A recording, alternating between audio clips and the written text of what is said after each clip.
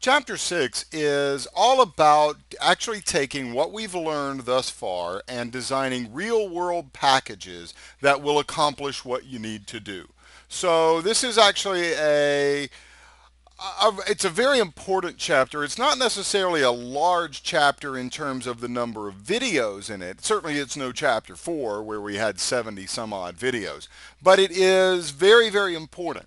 It really is going to tie into chapters 4 and 5 primarily. So you really need to have a good handle on using chapters 4 and 5, all the various tasks, as well as how to do package configurations, variables, and expressions, because throughout various packages and projects in this chapter, we're going to take a look at a lot of different tasks, how to customize them with variables, expressions, how to change them using package configurations. So I will say these are prerequisites here. So I would not suggest that a new person coming into SSIS jumps right into chapter 6 and says, hey, I need to learn how to loop through all files in a folder, so I'm just going to skip all of that and start right here. If you do skip all of that, you're skipping some fundamentals. And I think maybe you could get what you needed out of it and maybe go on, but I would really suggest that you kind of, if you're particularly new, that you follow that path of watching the previous chapters to get to this point.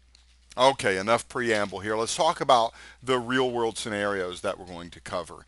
I tried to pick some of the most common movement scenarios, some of the most common things that I've seen through the years. In particular, what I was really interested in was things that I have to do repeatedly on multiple projects. So, I at some point you kind of have to decide the scope of a course, right? I mean, that's kind of the course author's decision difficulty is what goes in and what doesn't go in.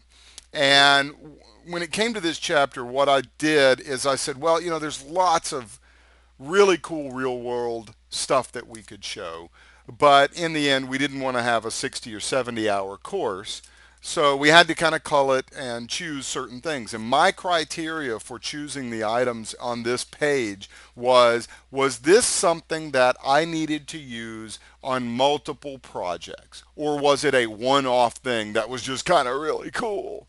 Well, I went with the option of this needed to be, to make it into this chapter, something that was found in multiple projects. Multiple times in my career as an SSIS developer consultant, I've had to work with these particular scenarios. So that's what's in here. So we're going to first start off talking about looping through all the files in a chapter. And then we're going to talk about dealing with XML, a very common question, a very common need, particularly when you're dealing with healthcare records that are going to be exported or imported in XML. Now, another one is the idea of performing bulk loads. So you're given a text file. This is going to be kind of tied in with this section here. You're given a text file that has X number of rows, and you need to import rather those rows into SQL Server. Well, there's going to be a lot of things that we want to cover. We're going to talk about recovery model decisions, what effect the check constraints have, what effect does dropping indexes on the table have. We're going to really try to optimize that process of loading into SQL Server. Another one that most people have to deal with is emailing files, whether it be a log file, an Excel report, whatever it is you need to do. We're going to talk about how to do the email. And if you remember watching our earlier videos on the send mail task, you'll probably remember how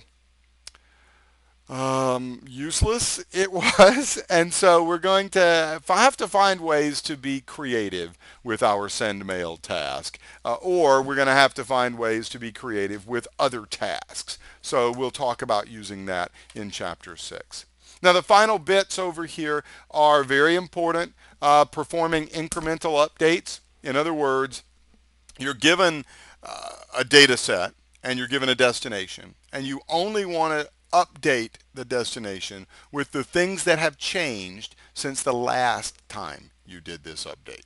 For example, you only want the new rows to be added, but if there are any updates, you want those to update your new destination. And if any rows have been deleted at the source, you then want them deleted at that destination as well. So you don't want to completely wipe away the destination and start fresh. You just want the changes since the last time you did the update, last time you ran the package.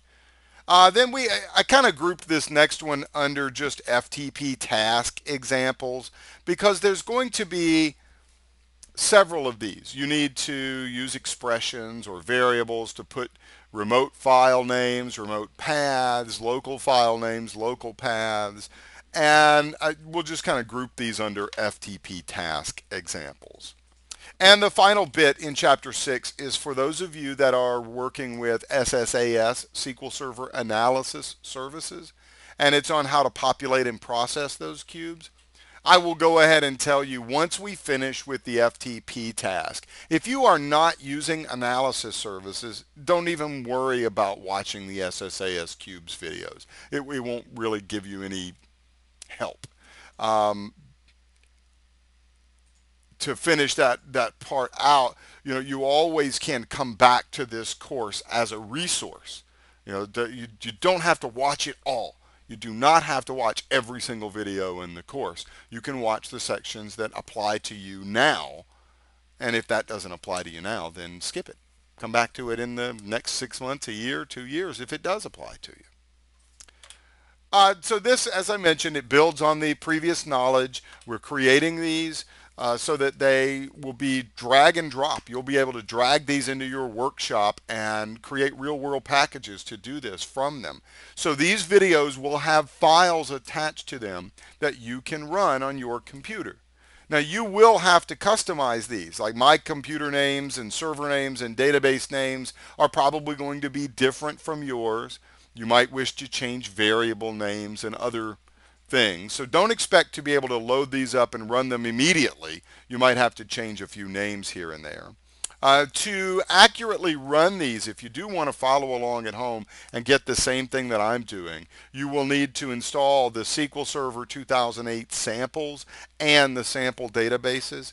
And if you go to the very final video in Chapter 1 for Course 158, I show you how to install all of that. That way, once you have done all of that, you're up to date. You're ready to go. Now, you can safely skip this chapter if you already know how to do all of those things that I outlined. Okay, you're totally fine skipping this one. Or if you don't need to do any of those real-world projects that I mentioned, skip this whole chapter. It's totally fine. I'm not necessarily teaching you new knowledge in this particular chapter. This chapter is really more about tying together the tasks with the variables, the expressions, and showing you how we really do things in the real world. Now, if you do skip the chapter, there are a couple of good chapters coming up.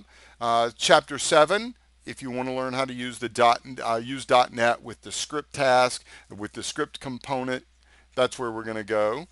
Chapter 8 is all about using the SQL Server agent to schedule jobs and scheduling those packages, dealing with package configurations in job scheduling, dealing with the package roles and package security. And Chapter 9 is for anybody who is on SQL Server 2000 and wants to upgrade their DTS packages to SQL Server 2008 SSIS. Okay, so I'm ready. The rest of this chapter is all demo, so I'll see you there.